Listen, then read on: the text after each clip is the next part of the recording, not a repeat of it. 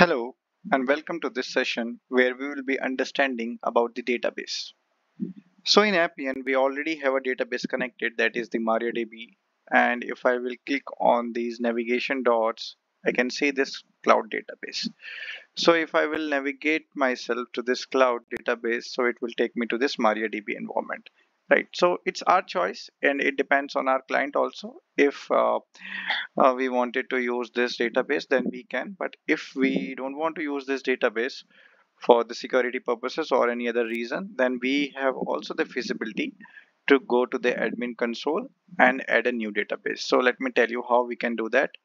I just need to get into this admin console, and if I will scroll down, then I can see this data sources, right? So I can click on this new data source and I can add whatever data source is there.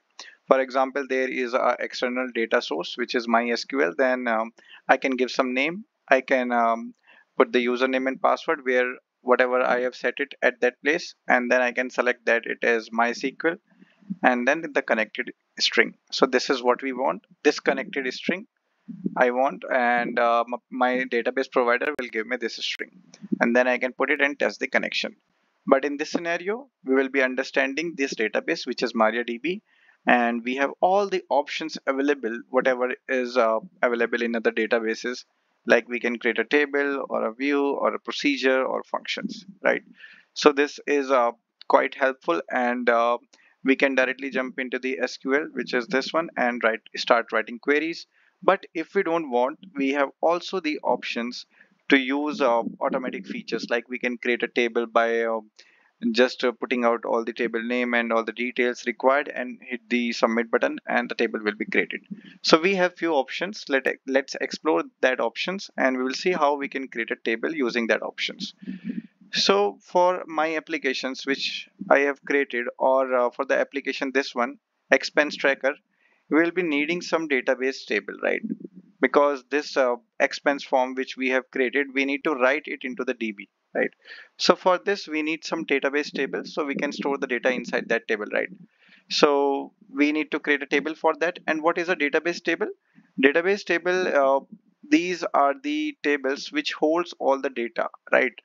In any of the database we have these structures, like we have tables, views. So tables is used to store the data, and there are different types of table, like the data tables or the metric tables, right? For so there is a difference between both of them, as the data table is the table where we will be writing all the data and it will stored, right? The data will be stored there. We can use it, we can read, we can write, and whatever we wanted to do.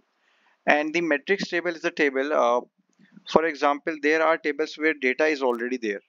And when I say the data is already there, it means the client will provide me the data, right? For example, I will create an application, let's say this expense tracker only, and I want to fill out some drop downs, right?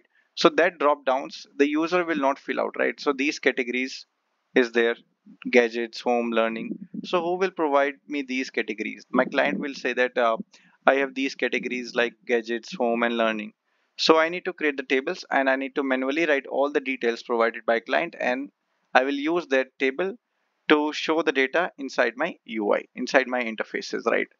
So that table we have, right? So right now what we need the table where I can store the details, whatever the expense I'm submitting, I wanted to store that. So for that I will create a data table, and I just need to click on this new button, right? So this is the feature, right? We can click on this button and we can directly create table. But if we don't want that, we can also write SQL queries, right? So let's fill out all the details required and let's see what is required here. We have the table name, so we need to put the table name here. And one more thing we need to make sure, because we are using application prefix everywhere in the database also, we need to use application prefix, right? So we need to use ET and then expense table. So I will name this as ET and underscore and expense, let's say data, right? And we need to fill all these details about all the columns: the column name, column type, column length, and default values, if there will be any null or any auto incremented or primary keys, right? Because we are not writing SQL queries, then we need to configure all these things, right? And this will be very easy to fill all these details.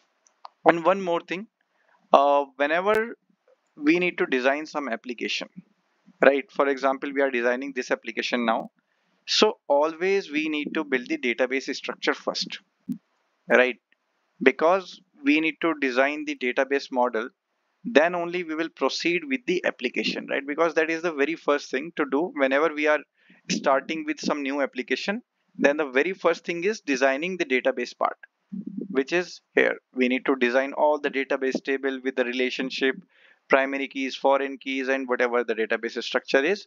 We need to decide that, we need to build something, and then we need to build the database structure. After building the database structure, we will move forward with the application.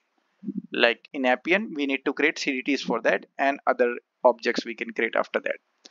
So we're going to do the same thing. First of all, we will be creating this table, and I need to create the primary key. So I will name that primary key as expense ID, and then expense amount. After that, expense details, right? So these are the details, amount and details, expense amount and expense details. I am writing it here inside my interface, and also I am writing expense category. So I will create this one, I will use this one.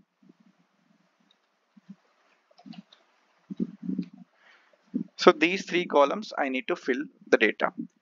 And one more thing we need to make sure, because whenever we are designing the database tables, then there are few best practices which we need to follow. For example, there are few columns which we always build, right? Because that columns will help us in various things.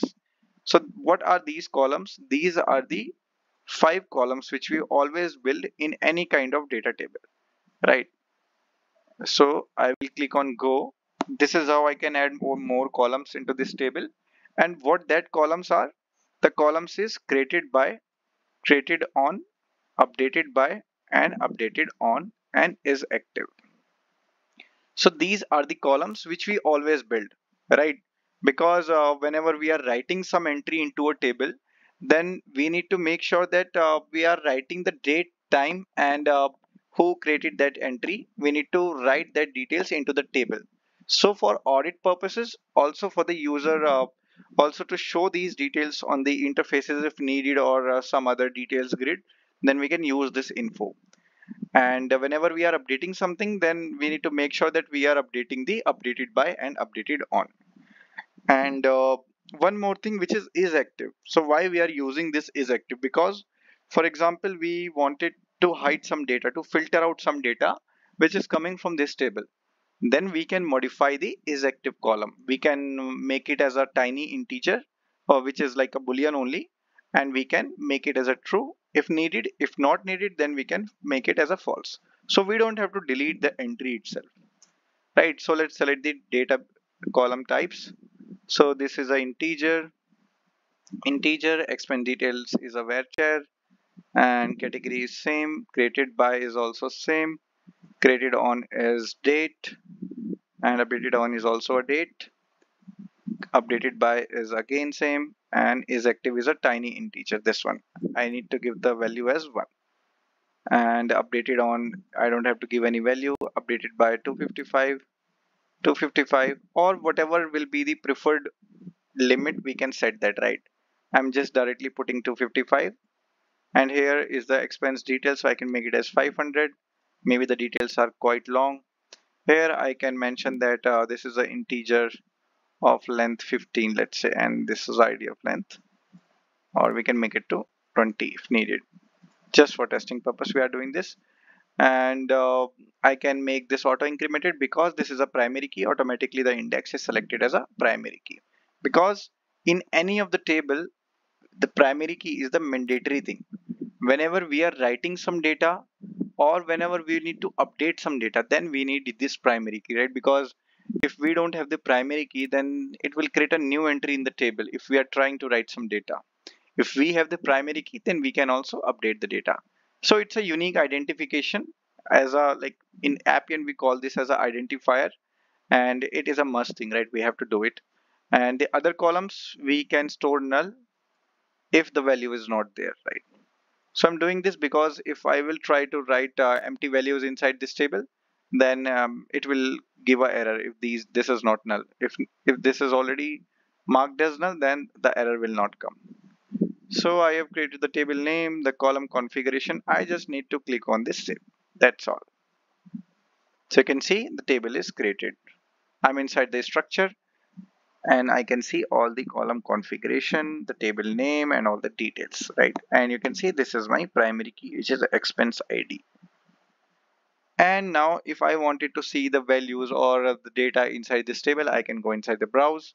I can see that there is nothing.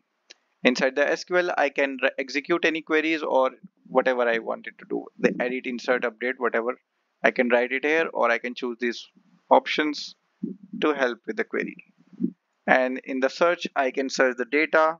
If there is a lot of data and here we have to search with some data elements, and we can put it here and click on search. And insert is the option which can help us to insert some data manually, right? For example, we have to write some data here.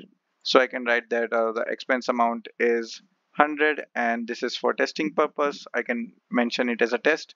And if I will try to hit go, it will directly insert some data. So you can see in the browse, we have expense ID as 1 and amount and details. And I can also make is active as 1, which is true. And export and imports are for deployment thing. Like we will discuss about the deployment later on. And operations, we can create some operations, like we can change the table name, we can rename, we can copy, delete, and change the structure, or empty, truncate, or delete the table, right? So all these features we have, we can use these options and utilize all these options, right? And now my table is created. Now I need to go in my Appian designer and I need to create a CDT for this, because we will be using the CDT to refer to attach this particular table, right? And that CDT is called custom data type. So that we will cover in next lecture.